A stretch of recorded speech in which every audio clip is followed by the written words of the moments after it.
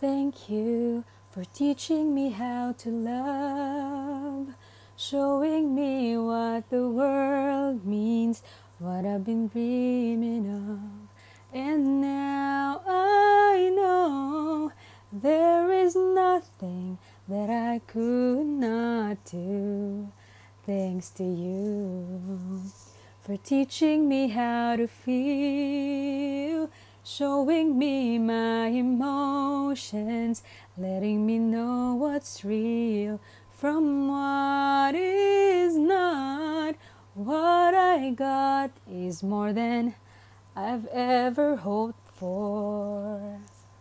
And a lot of what I've hoped for is thanks to you.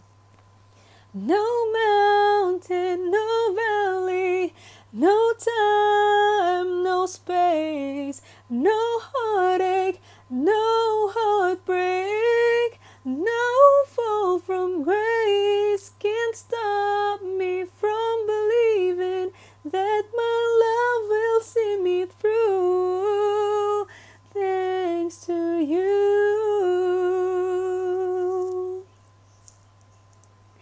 Thank you. Hi guys, welcome to my channel.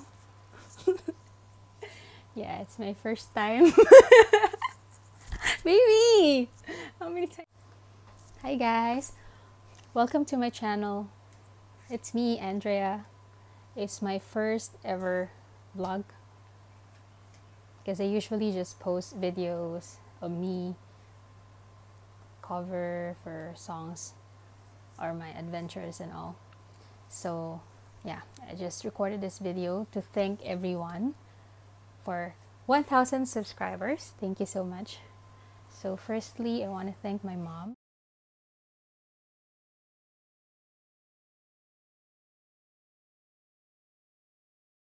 for inspiring me to do this. So initially, it wasn't really my intention to create a channel, something. So I just really wanted to support her. But since she encouraged me and she also inspired me to do it, and I also have a lot of videos inside my phone then I can upload because I always record myself singing.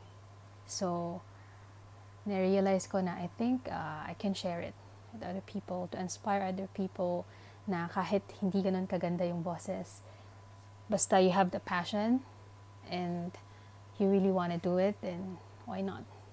Nothing could stop you. Okay, so yeah, thank you mom for always being there for me, for supporting me on this. I'm always gonna be here for you too.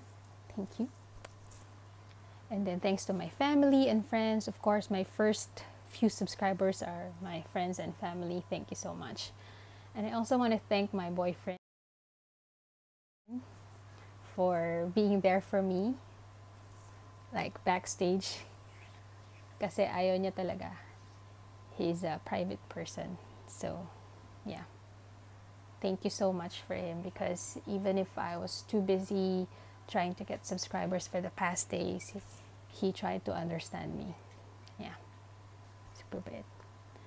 Yeah, and then of course, I want to thank yung mga tao na na-joinan ko ng live streams. Thank you very much po. So, hindi ko na sila may isa-isa, pero i-highlight ko na lang po yung mga talagang at ramdam na ramdam ko po yung tulong nila sa akin. Unang nagpa-level up sa akin si Ma'am Chonalyn ng Team Lakas. So, hashtag Team Lakas. Thank you so much. So, since nag-start ako kay Ma'am Chonalyn nag-join, I started joining na rin ng Team Lakas, like si Sir Angelito Gook. Thank you so much din po for your support. I really appreciate it. Sa mga pa-shoutout and everything. Pati po kay Queen Palweng. Thank you so much from Spain.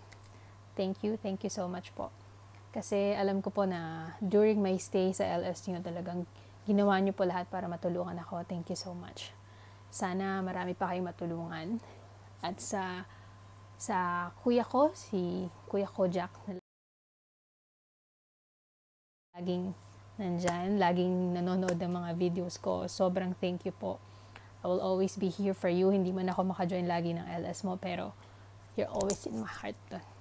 Thank you so much, Kuya Kojak Lacochero. Ingat lagi sa biyahe mo sa pagmamotor. Ayun, follow nyo rin po siya. Kay Miss Miles, kay Ma'am Miles, na nakilala ko because of my mom. So, I think she's very close with my mom because my mom has been supporting her and they've been supporting each other actually. So, ayun, thank you so much din po. And, nag-join din ako kay Sir Ems. Kay Sir Ems is really a different kind of LS. Sa kanya ko na-experience yung kakaiba.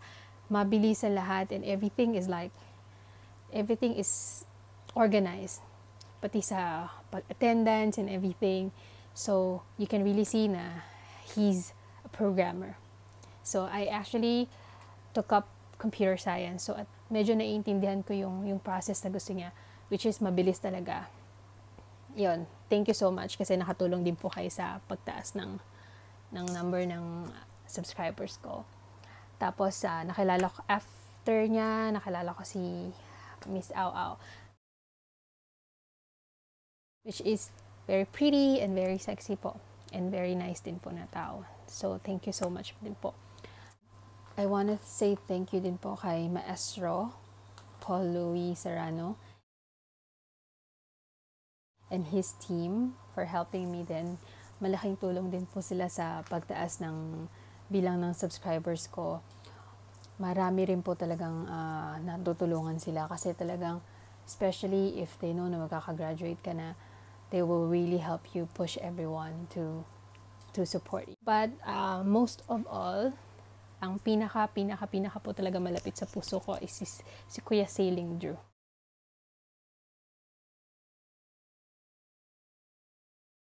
So, Tokayo.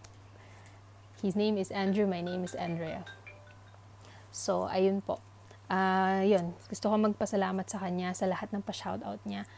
First time ko palang nag-join sa kanyang LS is talagang pinakita niya na yung warm welcome. Sobrang welcome. Every time that I'll visit him, hindi niya mamimiss out na i-shoutout ako.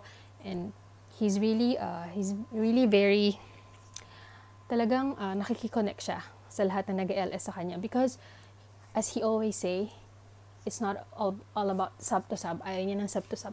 But he wants to have yung build ka ng friendship, ng relationship, yung pangmatagalan, which is very, very good. Which is, I salute him for doing it. Kaya po, sobrang kahit dikit ko na yung mga tao sa ano niya, nanonood pa rin ako hanggang sa huli. So, ayun. I-follow niyo po siya. So, yung mga nagpa-graduate po pala sa akin, ayan. Actually, marami kasi every time binabawasan ni YouTube yung subscribers ko. So, I had to go to a lot of live streams. But, yun po, ang pinaka-main po talaga na nakapagpa-graduate sa akin is one is Maestro Paul Louis Serrano. And then, Miss Miles. Saka po si Sailing Drew. So, silang tatlo po talaga yung nagtulong-tulong para ma-achieve ko po talaga yung 1,000 subscribers ko. So, thank you so much po sa inyo. More power. Saka sana maraming manood pa ng LS nila kasi talaga pong matutulungan kayo. So, i-follow nyo lang po sila sa channels nila na pinapost ko po sa video na to. Sana makatulong din sila sa inyo. Ayun. So, bali, yung mga channels nila, pinapost ko dyan para makita nyo. You can follow them, especially sa mga baguhan. Kung gusto nyo dumami yung bananas nyo, mag-join lang kayo ng mga LS nila para dumami yung bananas nyo. Tapos, ayun. So, siguro, after ko makuha tong 1,000 bananas na to, yung mga natutunan ko, gusto ko lang i-share. So, kailangan mo talaga ng sipag at tiyaga kasi hindi siya madali. Kailangan mong bigay talaga ng time and effort para ma-achieve mo yung 1,000 bananas. Pero kailangan mo ring magtiwala na mangyayari yun. Don't lose hope.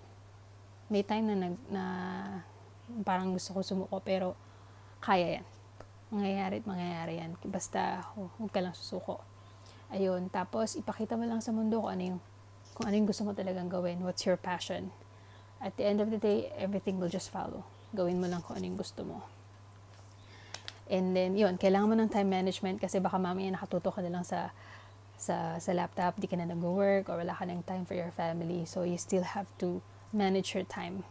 It's not the whole day kailangan mag-YouTube ka or sumali ka ng LS or everything. So, you still have to make sure that you balance it.